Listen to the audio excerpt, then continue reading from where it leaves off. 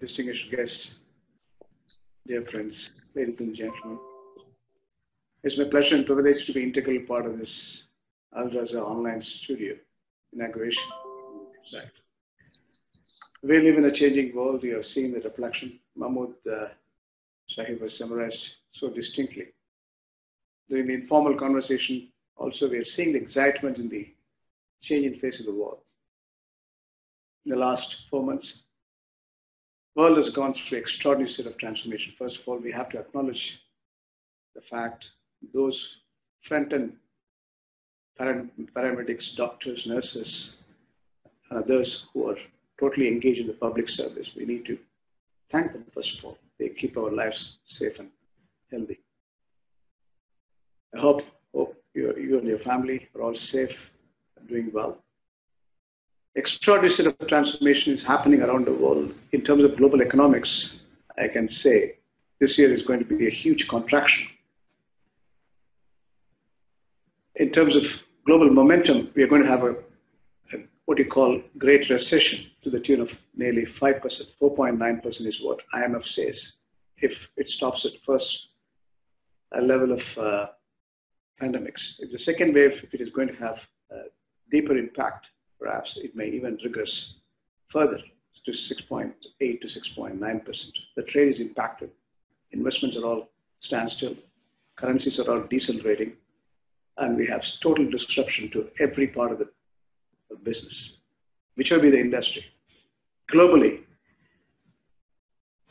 the politicians, economists, and the technocrats are all coming together in making sure we bring back the global momentum, ensuring humanity is not unduly disturbed. But the tragic loss in terms of human lives, over 500,000 and over still 10.5 million people infected, is a cause for concern. There are fiscal and monetary tools have been used. Everyone understands this crisis has defied all the logics, caste or creed or advanced economies or developed economies or race or religion. So we are truly in an extraordinary state of changing dynamics. There are positive outcomes in the whole frame. It is not everything is going to be destructive. The biggest discovery of this crisis, human beings can alter their attitude and alter their lives to have betterment in substance. And that's what exactly we are all doing it. Everything has changed in terms of our personal lifestyle and professional make. We are all seeing it. Glaringly, we are witnessing it. Every part of the business has to go through digital governance. There's no exception to the frame. That's a huge change, but either you embrace the change or die. There's no option. In terms of sustainability, we started managing the disaster. Now we need to look at the continuity in terms of business as well as our personal life. So we aim at long term. Our value creation should be to be positive and productive. And that's what we need to infer. Online education, if you take education, it's changing. Online or offline, offshore or onshore. Today, we are transcending borders. We live in an interconnected, interdependent world. Healthcare. Every part of the online support is coming through in global respects. And we live in a flat world now. In terms of knowledge economy, we are evolving to be a fine combinations. Irrespective of where you come from, whether you're from Bangladesh or Bombay or from Silicon, your skill and job evaluation is going to be respected, and you're going to have a value-driven pricing and momentum. That's a huge transformation. Similarly, we are also building a greener economies, building a new world in terms of creating a carbon neutral society. Reduction of carbon emission is also a value advantage. We are looking at healthcare, clean water, hygiene, sanitization. We are already imposing social distancing norms. So this is here to stay. This is not over. Even if you administer a clinical solution, you have to necessarily recognize the world has changed for good. It's going to sustain a long-term value chain. We are going to interconnect ourselves, interdependence, the transformation happening in every business model. Banking is a reservoir of integration of knowledge in terms of economics. Banking plays a big role. Today, I can tell you, I have looked at every sector in the last 4 months. We are supplementing additional liquidity. We want to make sure none of the business get into insolvency. There are enough reasons to believe those who are not embracing the change, those who are not recognizing the challenge, has to wind up their shows. So the opportunities still exist. The world is going to be better in the coming days. It is going to transform in substance in terms of economic governance.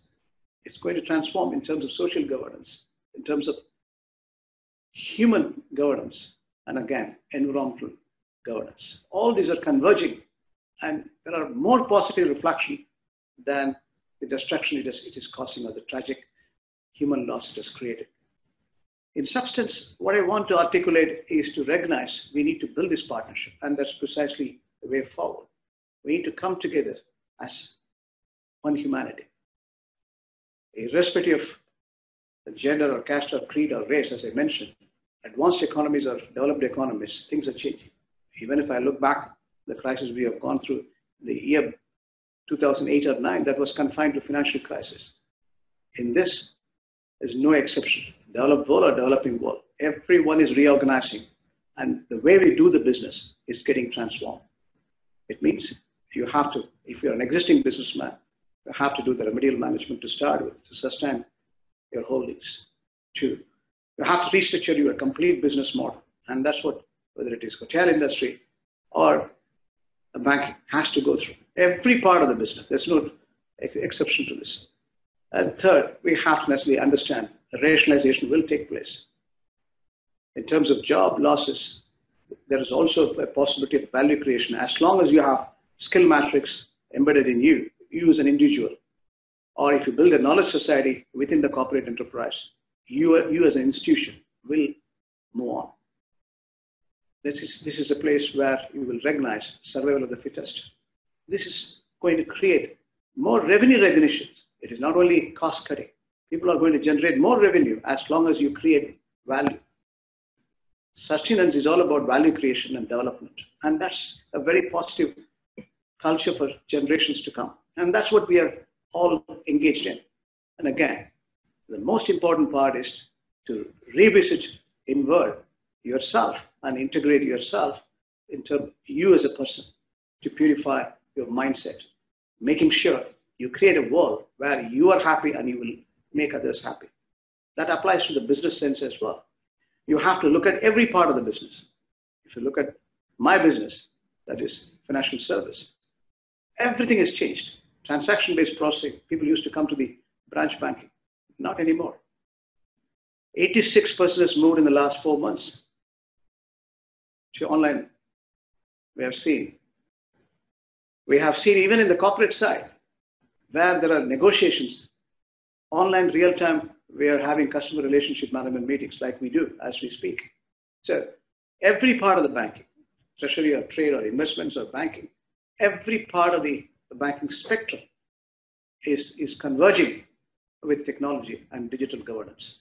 And that's going to make sure we'll have less bureaucracy, we'll have more transparency, more compliance. Even if you look at the governance level, at the highest level, if you look at the politicians have to recognize there's nothing as parallel economy anymore.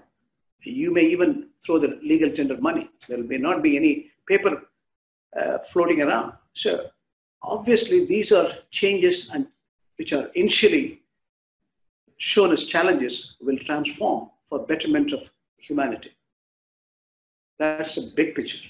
Coming to the specifics which we are witnessing today, I want to compliment Zakaria, my friend, who's thought through this creative mission, creating an online studio, a website, and other allied complementing projects. I wish him all success. This is the way to go. This is the new world order. Here we recognize in his endeavor, he has been an outstanding photographer. I have seen him through my associations, and his distinct quality creation I have witnessed personally. And I'm sure with this digital advantage, which he embraces as first of its kind in this marketplace, it's going to be a huge success. And essentially, more and more integration of digital access through photography, videography, and other services will add value to one and all. Now the market access is global, irrespective of any business again. You live in one single world, as I said. There is no territorial integrity either. So his market is huge. He is going to play across the region, and he can create value creations, anything and everything, without any space or constraints. So I compliment him for his efforts, for his creativity, and I wish him all the very best. And I'm sure he will be a greater success in the coming days. I wish him all the very best. Thank you.